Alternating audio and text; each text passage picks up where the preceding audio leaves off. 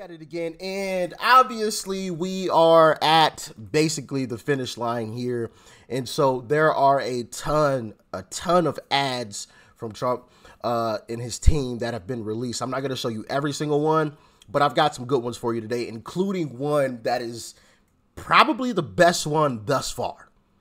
I'm serious. That's not even kidding. This is probably the best ad that we have checked out thus far, and you guys know we've checked out a lot of Trump's ads, but this first one, it's definitely the best one. It's definitely the best one. So the finish line is here tomorrow.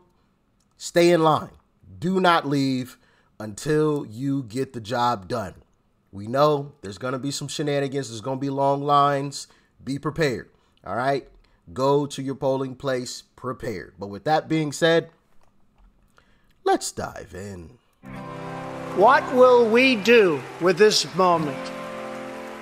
How will we be remembered? Look at the opportunities before us. This election really isn't about the left versus the right. It's about we the people choosing our government and the choice between freedom versus tyranny. Nobody has a chronic disease burden like we have. Why are we allowing this to happen to our children? Ultimately, the only thing that will save our country is if we choose to love our kids more than we hate each other.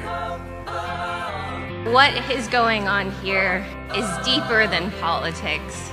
It is deeply spiritual. We are being called to rise above the hatred and the fear and the evil. We need to remember above and beyond that we must love our neighbors, that we must treat other people as we hope to be treated. You want to be a rebel? You want to be a hippie? You want to stick it to the man? Show up on your college campus and try calling yourself a conservative. America is going to reach heights that it has never seen before. The future is going to be amazing!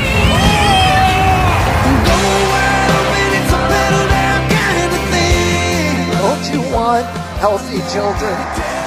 Don't you want a president that's going to make America healthy again?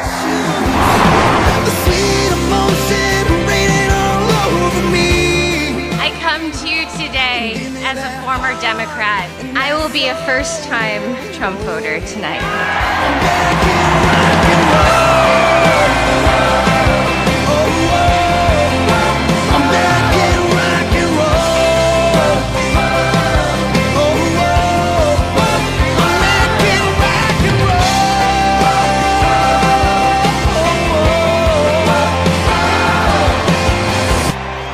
The people dreamed this country, and it's the people who are making America great again.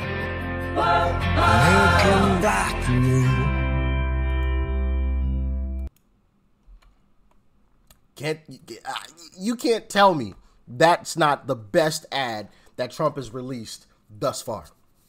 You can't tell me it ain't. I mean, literally, goosebumps. I had a smile on my face the entire time. I mean, incredible, incredible. But we got to finish the job. We have to finish the job. November 5th. If you're watching this on the day of release, it's tomorrow. It's the big day. We got to show up, and we got to show up in massive numbers. Bring it home. Bring it home. Let's move on to the next one. Nothing worth doing ever came easy. Treat the word impossible as nothing more than motivation. Never, ever quit.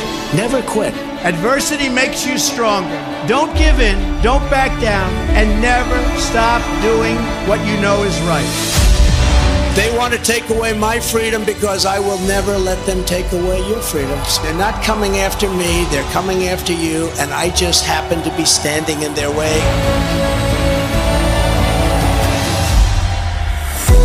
When they couldn't beat him, they tried to bankrupt him. President Trump is back in a New York City courtroom. When that didn't work, they tried to put him in federal prison. Raided by the FBI. When that didn't work, they even tried to kill him. They just tried to kill President Trump. Donald Trump still stands, ready to fight ready to win, and ready to make America great again.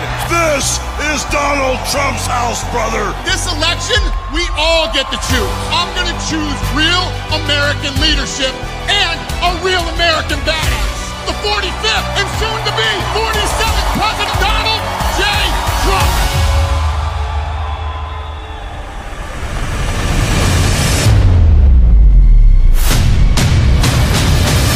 Starting on day one, we will defeat inflation quickly and we will make America affordable again. I will cut your energy costs in half. It's time for the working man and woman to finally catch a break. We are going to bring back the American dream, bigger, better, and stronger than ever before. When I'm back in the White House, we will restore world peace, and it will be again peace through strength. I will launch the largest deportation program in American history.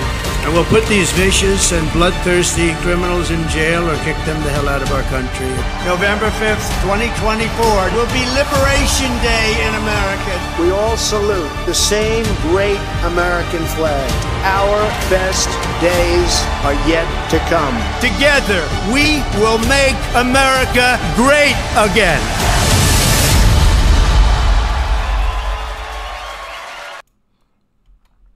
Yeah, another great one. Another great, not as good as the first one, but that one was solid too. It was most definitely solid, for sure. But let's check out this third one I have. Check it out. Don't let Kamala Harris fool you. Harris not only supports taxing service workers' tips, news reports confirm Biden and Harris have weaponized the IRS to confiscate your tip money. Harris and Biden have literally unleashed the IRS to harass workers who receive tips. And they just may be coming to your house next. Only President Trump has a plan that ends all taxes on service workers' tips. President Trump, he's on your side. I'm Donald J. Trump, and I approve this message. Yeah. I love how Kamala tried to copy that, even though she was the deciding vote on actually having the IRS go after people's tips. Nobody in the media talks about that one, though. Of course, conveniently, they skip over the fact that Kamala was the deciding vote for the IRS going after tips. But now she's saying no tax on tips. Oh my God, I'm not going to tax tips. Like 2 months after Trump said it. Interesting. Anyway, let's move on to number 4. Would you have done something differently than President Biden? There is not a thing that comes to mind. Kamala wouldn't change a thing, even though her radical agenda costs American lives. Kamala allowed dangerous criminals through our border, including Johan Martinez and Franklin Ramos, charged with gang raping then strangling a 12-year-old girl, destroying innocents, tearing apart communities, and devastating families. And Kamala won't change a thing, so Americans will continue to lose their lives. Would you have... I still can't believe she sat up there and actually said that. Which means she actually believes it. Would you have done anything different than Joe Biden? No, I wouldn't do anything different. Okay, well, thanks. Thanks for letting us know. We're going to get the same thing that we've gotten these past 4 years for another 4 years if we elect you. Thank you. Thank you. Because we definitely ain't voting for you now. I mean, we weren't voting for you before, but we really ain't voting for you now because we definitely don't want a repeat of the last 4 years. And you just admitted that's what we will get. But let's move on to number 5. Hello to our great sports fans, and I hope you're having a fantastic time. We're 2 days away from the most important election in the history of our country. We've got to save our country, and it needs saving. It's in very bad shape. The worst economic numbers in generations were just announced 2 days ago. We're losing jobs, we're losing everything, including viability. We're going to end up in a depression based on what's been happening. We've never seen anything like it, at least for the last 40 years. We have to straighten out our country. We have to close our borders. We have to lower our taxes. We have to get rid of inflation, and we're going to do it. Just remember, Kamala and her friends broke it. I'll fix it. Most important election in the history of our country. Go and vote. Yeah, get out and vote. These great polls that I've been showing you guys mean absolutely nothing if we don't show up on November 5th, which is tomorrow, if you're watching this on the day of release. November 5th is the day. It's the day that we're all going to be standing in some long lines, waiting some very long hours. But it'll be worth it, 1,000%. I will never apologize for defending America. I will protect our workers. I will protect our jobs. I will protect our borders. I will protect our families. Over the past 4 years, Kamala has orchestrated the most egregious betrayal that any leader in American history has ever inflicted upon our people. She broke it. She just broke the whole damn thing. But I will fix it, and I'll fix it fast. We're going to do it. Come today with a message of hope for all Americans. With your vote Tuesday, I will end inflation. I will stop the massive invasion of criminals into our country. And I will bring back the American dream. Yeah, make the American dream possible again. Maybe that could be a slogan, right? That's for sure. Goodness gracious. Everything's so expensive now. The American dream is just like, it's virtually not even possible anymore because of Kamala and, you know, her terrible administration and decision making. But anyway, let's move on to the next one. 4 years ago, we took a wrong turn and lost our purpose. We lost the strength that makes Americans who we are. If we dared to speak the truth, it was called hate speech, and our values were labeled shameful. That's when everything we care about fell apart. We surrendered our borders, our paychecks, and our courage. Our patriotism was called toxic. Men could beat up women and win medals, but there was no prize for the guy who got up every day to do his job. Now we're being asked to settle for the way things are. And we're wondering if America can make a comeback. We can. Because we've done it before. When we get knocked down, we don't stay down. We get up again. We fight. We fight. We fight. I'm Donald J. Trump, and I approve this. Yeah, they have completely lowered our standard of living. 1,000%. And, you know, I think that has been done intentionally. And I've talked about that in past videos. But let's move on. I believe this is the last one that I have today. Yeah, I'll end it here. Check out this one. Think about all they've done to Donald Trump. First, it was hoaxes, witch hunts, and impeachments. Then it was FBI raids, courtrooms, and mugshots. Finally, it was bullets in a Pennsylvania field.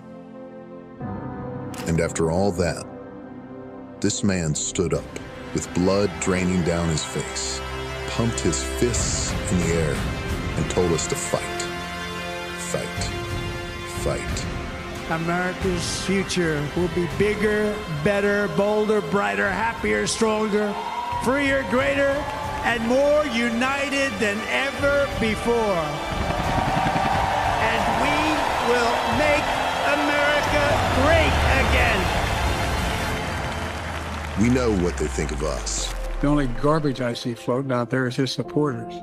So if Donald Trump can get through all of that, we can get out to vote. That's a fact. That's a fact.